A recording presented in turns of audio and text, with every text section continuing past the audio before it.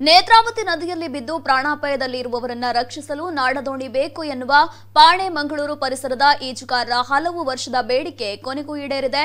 ಫರಂಗಿಪೇಟೆಯ ಸೇವಾಂಜಲಿ ಪ್ರತಿಷ್ಠಾನ, ಏರಿಯಾ ಬಾಲಕೃಷ್ಣ ಹೆಗಡೆ ಮತ್ತಿತರರ ಸಹಕಾರದೊಂದಿಗೆ ಅಂದಾಜು 70,000 ರೂಪಾಯಿ ಮೌಲ್ಯದ ಹೊಸ ನಾಡದೋಣಿಯನ್ನ ಈ ಈಜುಗಾರರಿಗೆ ನೀಡಲಾಗಿದೆ.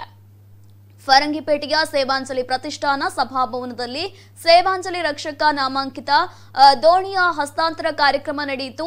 ತಾಲೂಕಿನ ವಿವಿಧೆಡೆ ನೇತ್ರಾವತಿ ನದಿಗೆ ಹಾರಿ ಪ್ರಾಣ ಕಳೆದುಕೊಳ್ಳುತ್ತಿರುವ ಪ್ರಕರಣಗಳು ಇತ್ತೀಚಿನ ಕೆಲ ವರ್ಷಗಳಿಂದ ಹೆಚ್ಚಾಗಿದೆ. ನೇತ್ರಾವತಿ ಸೇತುವೆಯಿಂದ ಜಿಗಿದು ಆತ್ಮಹತ್ಯೆ ಮಾಡಿಕೊಳ್ಳುತ್ತಿರುವ ಘಟನೆಗಳು ಪದೇ ಪದೇ ಮರುಕಳಿಸ್ತಾ ಇದೆ.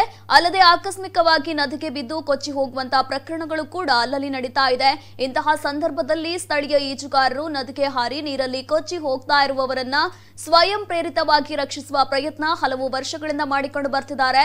ಆದರೆ ಇವರಿಗೆ ದೋಣಿಯ ವ್ಯವಸ್ಥೆಯಾಗ್ಲಿ, ಲೈಫ್ ಜಾಕೆಟ್ ನಂತಹ ಮೂಲಭೂತ ಸೌಕರ್ಯಗಳು ಕೂಡ ಇರಲಿಲ್ಲ.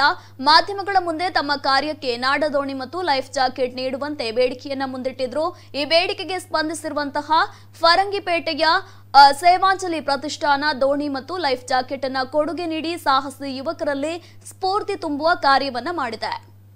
ಇನ್ನು ಕಾರ್ಯಕ್ರಮದಲ್ಲಿ ಬಂಟ್ವಾಳ ತಹಶೀಲ್ದಾರ್ ರಶ್ಮಿ ಎಸ್ಆರ್ ದೋಣಿ ಹಸ್ತಾಂತರವನ್ನ ಮಾಡಿದ್ರು.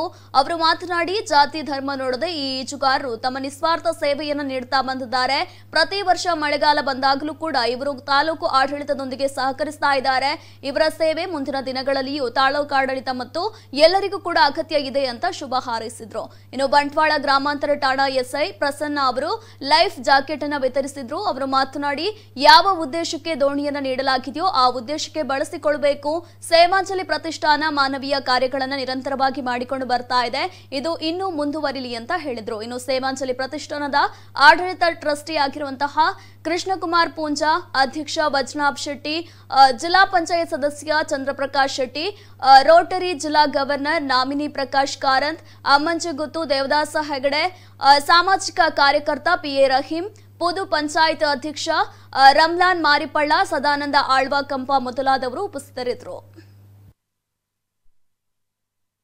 ಶ್ರೀ ಕೃಷ್ಣಕುಮಾರ್ ಜೀವ ಕಳೆದುಕೊಳ್ಳುತ್ತಿರುವಂತಹ ಬಂಧುಗಳನ್ನು ಕಳೆದ 17-18 ವರ್ಷಗಳಿಂದ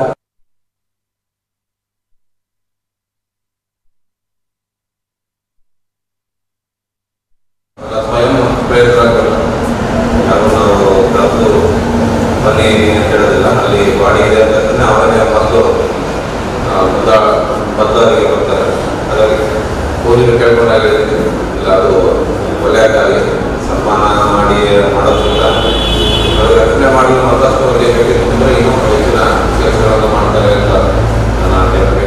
ಕೊರೋನಾದ ಸಂದರ್ಭದಲ್ಲಿ ನಾವು ಮುಖ ನೋಡಿ ಮಾತಾಡುವಂತ ಈ ದಿನಗಳಲ್ಲಿ, ನಮ್ಮ ಆ ಒಂದು ಅಂತರ ದೂರವಾದಂತ ಈ ದಿನಗಳಲ್ಲಿ ಇನ್ನೊಬ್ಬನ ಆ ಬದುಕಿನ ಬಗ್ಗೆ ತಾನವರನ್ನು ಬದುಕಿಸಬೇಕೆಂಬ ಹಂಬಲದಿಂದ ನದಿಗೆ ಹಾರಿದಂತ ಯುವಕರು ಅವರನ್ನು ನೀರಿಂದ ಮೇಲೆತ್ತಿದ್ದಲ್ಲ, ಅವರನ್ನು ಬದುಕಿಸುವಂತಹ ಶತ ಪ್ರಯತ್ನದ ಒಟ್ಟಿಗೆ ನಾವು ಇವತ್ತು ಮಾಸ್ಕ್ ಆಗಿ ದೂರದಿಂದ ನಿಂತು ಮಾತಾಡುವಂತ ಈ ದಿನಗಳಲ್ಲಿ ಆ ಜೀವದ ಬದುಕಿಗೋಸ್ಕರ ತನ್ನ ಶ್ವಾಸವನ್ನು ನೀಡಿ ಬದುಕಿಸುವಂತಹ ದೊಡ್ಡ ಪ್ರಯತ್ನ ಮಾಡಿದಂತಹ ತಂಡ ಇದ್ರೆ ಆ ನೇತ್ರಾವತಿ ಬೀದರು.